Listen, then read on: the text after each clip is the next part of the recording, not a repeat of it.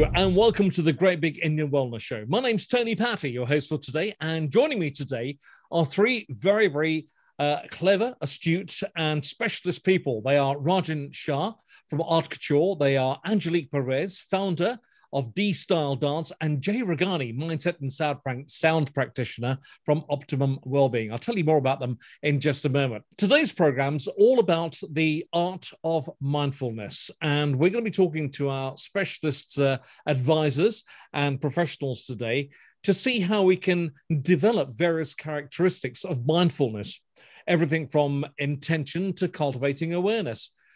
To what's occurring in the present moment and simply observing thoughts, feelings, sensations as they arise. And also attitude that's non-judgmental, curious and kind. Sounds easy, doesn't it? And also sound and energy healing as well, which I'm really excited to hear more about today as well. So a very warm welcome to you. Thank you for joining us here on the show today. Let me first of all tell you a little bit about our special contributors and our panel today, and that is Rajan Shah from Art Culture. Now, Rajan is quite a specialist in his own field because after spending the first 10 years of his life in Kenya, he completed his degree at Goldsmiths College, University of London, to continue his career in the art and creative field. A few years on, the seeds of art culture were embedded, and now he uses art as a tool for mindfulness, where the strokes and concepts of creativity support mental well-being. We also have with us today Angelique Perez, who's the founder of D-Style Dance. What's that all about? Well, Angelique is a multi-award-winning dance and fitness instructor. Now, dance is her passion. She teaches Bollywood dance to kids and adults, and also Bollywood fitness and Zumba as well. And after surviving breast cancer last year, she's even more motivated to help others keep fit in body and mind. And we have Jay Regani with us today as well, who is a mindset and sound practitioner as well from Optimum Wellbeing. Now, Jay Regani is a mindset and sound practitioner as well as a business mentor in emotional intelligence. Now, through holistic approaches that she has, she embraces the art and science of NLP coaching, hypnotherapy, mindfulness, and vibrational sound therapy to work with the whole person, the body, mind, and emotion too, and also promoting optimal well-being, reducing stress, anxiety, and having a positive and healthy outlook to all aspects of one's life. She also runs workshops on various aspects of mindfulness, the mind-body connection, and 8 pillars of optimum well-being, as well as regular online sound baths as well. We're going to be learning all about these things from our 3 professionals that we have with us on the panel today. And once again, if you have just joined us, welcome to the Great Big Indian Wellness Show. So let me welcome them first of all, Rajan Shah from Art Culture, Angelique Perez, founder D-Style Dance, and Jay Regani, mindset and sound practitioner from Optimum Wellbeing. Welcome all 3 of you. Thank you for joining us today. Hi, Tony. Hi. Thanks for the introduction. It's absolutely lovely to have you along there. There is so much to talk about, and I know there's going to be so little time in which to do so. So I'm going to press straight on and first of all, come in straight away and throw this at all 3 of you.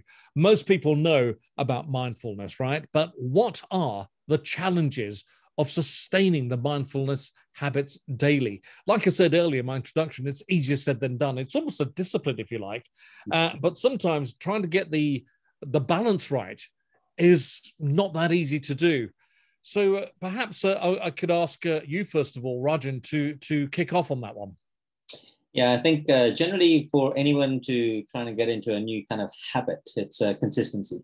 And I think mindfulness is another kind of I wouldn't call it a hobby, but it's a daily practice. So if you want to do something, you're going to have to do it for at least 21 days to make it into a habit.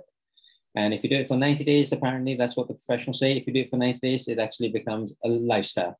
So if you are going to embark on a journey of some sort of mindfulness, then consistency is the key. I think that's what I've seen. What a great start. Angelique.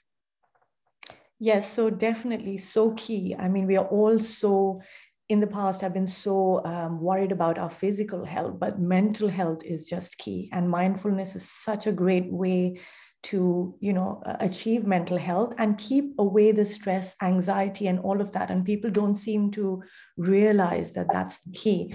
I think what's been one of the challenges, as you asked, was the fact that we're so busy.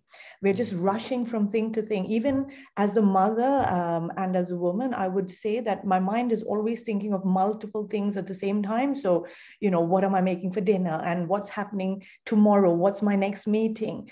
Even if you're doing one, so mindfulness is so key to just stop that constant chatter in your mind. Jay.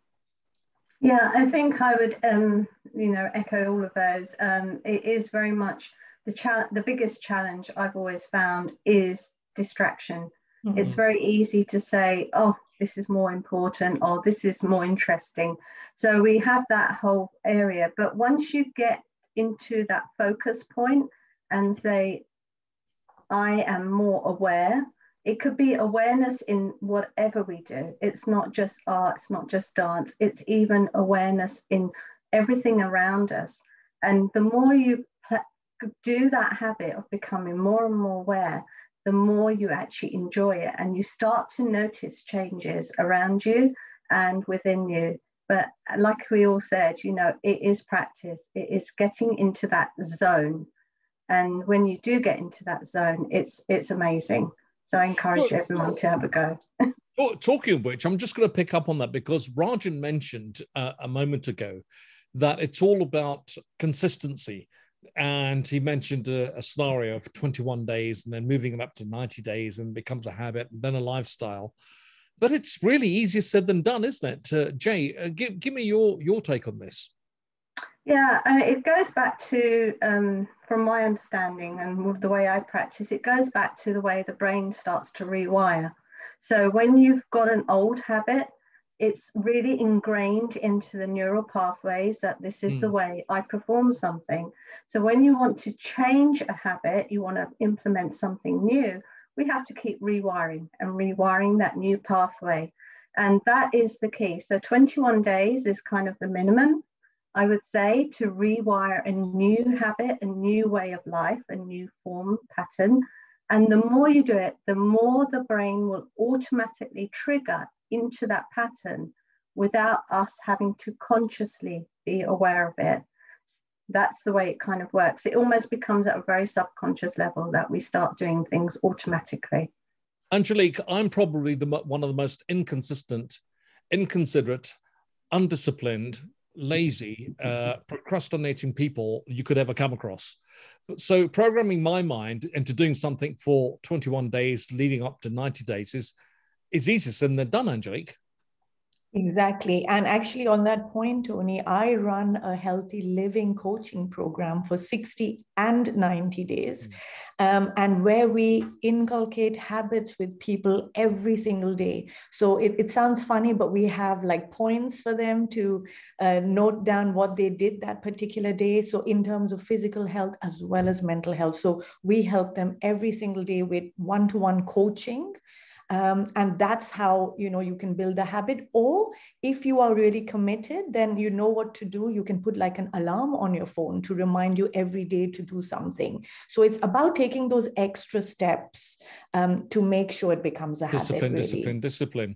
Rajan Shah from Art Culture, you actually use art as a tool for mindfulness, where you look at the concepts of creativity to support mental well-being. So take into consideration what you shared with us initially and what Jay and Angelique have just said. How can you support mental well-being through the concepts of creativity? So generally, art in itself is actually complete mindfulness, because art is non-judgmental. It's all about interpretation. So whenever somebody does something, there is very few times when somebody say, oh, I don't like this, but that's their interpretation. So as soon as you start doing some sort of creative activity, you are actually embarking on that mindfulness journey. So even if it's a simple thing as writing some notes down. So a lot of people have taken up journaling, for example, over the lockdown period. It's one way of expressing your thoughts into somewhere where maybe somebody is not listening. Nobody's listening, nobody's reading, but it's for yourself. So art and mindfulness go hand in hand. So anything that you even doodle, for example, that is your journey through mindfulness. And when you express something, when you're actually trying to create a piece of work or actually doing a stroke of paint, using the choice of colors that you have, whichever color that you're choosing, you're actually expressing something in your head, and you're actually trying to release that energy. And that release of energy is that what mindfulness is. So you're actually trying to kind of get away from that distraction and bringing some sort of a focus. And that's what mindfulness is. So anything to do with creativity, whether it's doodling or even writing notes or some patchwork or crochet, that's all connected to mindfulness for sure. So that's the whole intention of cultivating awareness around you and within yourself and understanding what needs to be done. And we've just had a really good discussion on the challenges of sustaining mindfulness and making it a daily habit. If you have just joined us today on the Great Big Indian Wellness Show, we are talking about the art of mindfulness today. And we are talking to Rajan Shah from Art Culture, Angelique Perez, who is the founder of D-Style Dance, and Jay Regani, who is a mindset and sound practitioner from Optimum Wellbeing as well. So here on the Great Big Indian Wellness Show today, as we talk about the art of mindfulness, I'd like to just divert from what we've just been talking about a few moments ago. Let's bring children into the equation here today and teenagers, because are they really able to express their feelings and emotions without being judged? We live in such a society, a fast-moving society, and as Angelique was saying earlier on, we're constantly multitasking, and sometimes we forget the little important bits, the detail in life. Perhaps I could ask one of you to start us off on that particular side of the discussion where children and teenagers are concerned. Jay. Yeah, I do quite a bit of work with children, and it's more about them becoming more aware. So where I come in is very much with sound, working with expression, and working with movement. And the more they become into the flow with sound, the more they are able to open up, and the opening up becomes more of a creative opening. So this is sound therapy we're talking about here. Yes, okay. It is. It's sound therapy. So that, and often they may use drums, like shamanic drums, and like chimes or a bowl, but it's an opening, it's an energy opening, and that kind of in a way brings them out. And then when I actually play instruments, I allow them to flow in whichever way they feel is right. And often people will feel, and children not so much, because children are in that place where they just want to play, they want to enjoy. Teenagers are a little bit more like, I'm not doing that kind of thing. But when you're in a place where you just close your eyes, you go with the sound, your body is naturally going to start to move. And those that are in the music world will understand that we move with sound. And that in itself is an expression. You take that a step further, it is actually energy that we're moving around in our body.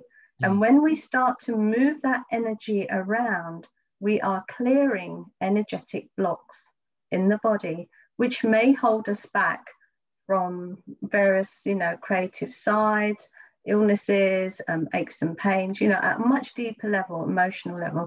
So for me, I always see sound as a very important part of our everyday lives, as part of movement and releasing.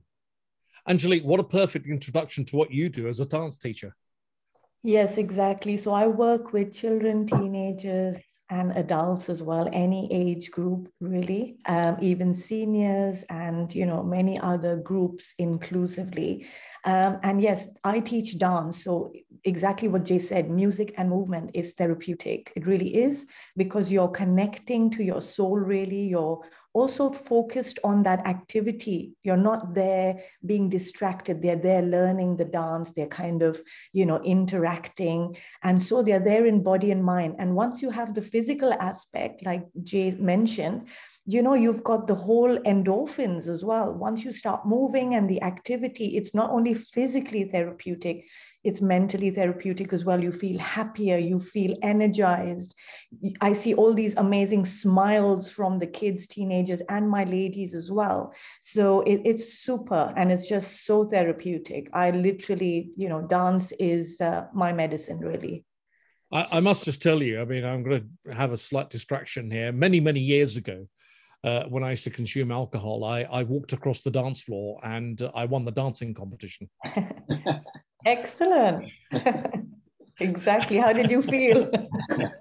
Quite embarrassed from what I can remember. But anyway, that's another story for another day. Interestingly enough, yes, I think somebody's just caught on there. Rajan, with art culture and as we talk about children and bringing the best out of them in terms of art of mindfulness, how can we bring out feelings, expressions, emotions from children, which are often suppressed through peer pressure, through their friends, through school? Jay mentioned even as a teenager, it can be sometimes difficult persuading them or showing them the right way because they're quite stuck in their ways. What are your thoughts on that? So generally what I found recently is that the younger the generation, the younger the children, they're easier to kind of connect with. They appreciate art and they can actually connect with themselves. They can do the right strokes.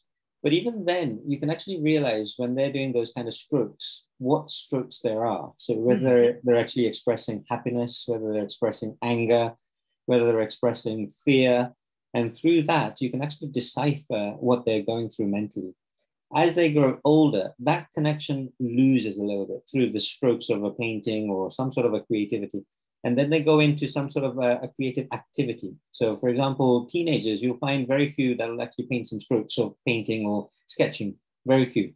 But then they need to be encouraged to actually get into some sort of journaling or some sort of note-taking where they feel that they can talk to somebody.